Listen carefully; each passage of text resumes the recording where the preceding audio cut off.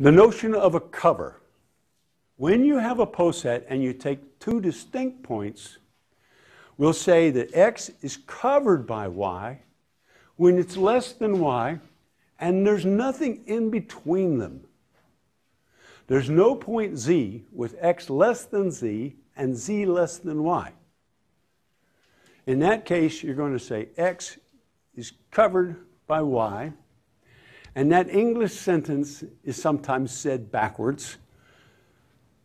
Some people prefer to say y covers x. The two sentences mean the same, exactly the same thing. Let's go back to our first two examples and make sure we understand covers.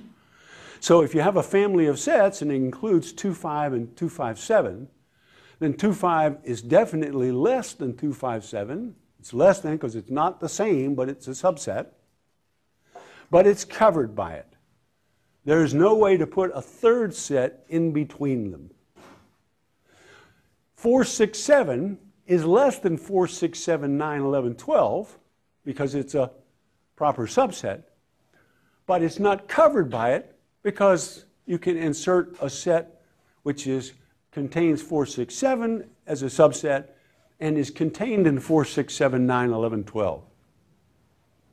So the notion of a cover. Let's take the third example with division.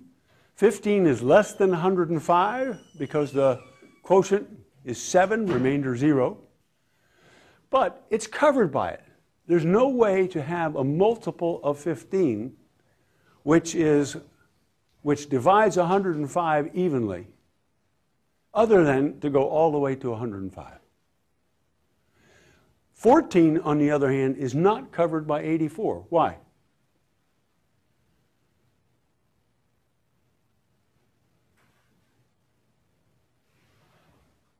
What explains that 14 is not covered by 84?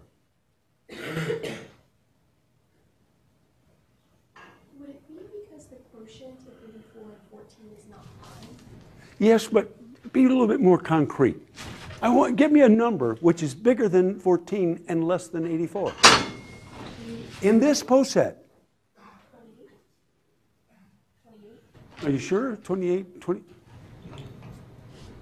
Does 28 divide 84? But it does? 20, yeah, it does. Okay. How about 42?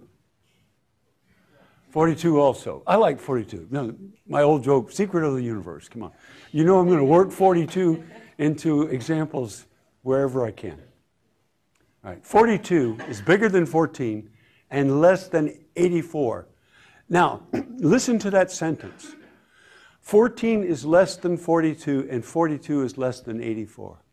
If you walk out of this room and say that in the hall, people will look at you as if you've kind of lost it. And they'll say, you're in a sophomore, junior level course, and that's what you're learning. Yeah, okay. So when you say a comparability like 14 is less than 42, it's got to be understood in what context, not in the number system, but in the sense of division. That your partial order is by division without remainder.